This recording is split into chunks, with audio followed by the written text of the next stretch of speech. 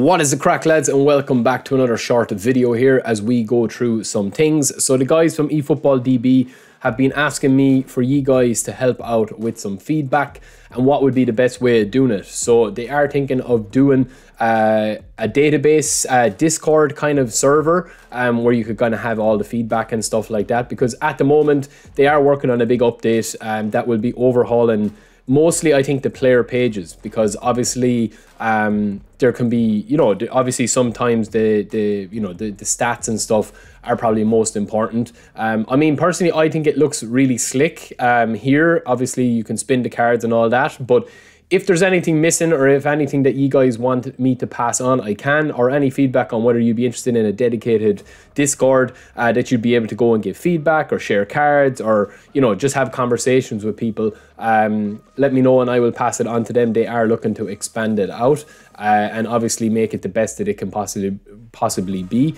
And obviously we, you know, PES Universe is partnered up with eFootballDB as well, so it, you know, want to be the best that it can possibly be. Obviously the compare page is mostly where a lot of the feedback is coming in for requests for that, to be able to compare the players with the training progression.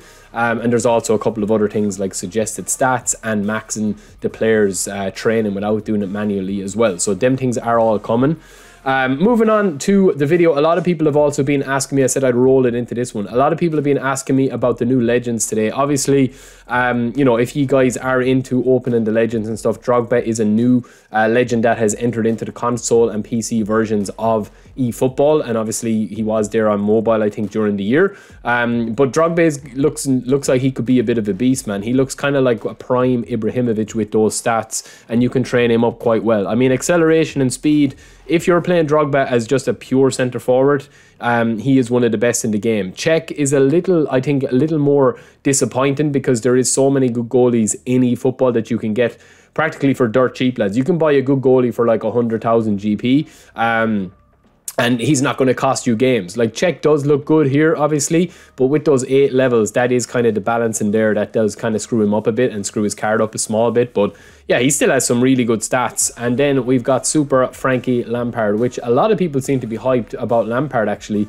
And obviously, he has got a lot of fans down throughout the years. One of the best attacking centre midfielders, you know, that ever played for Chelsea. So it is understandable if you are a Chelsea fan or, you know, a fan of him in general.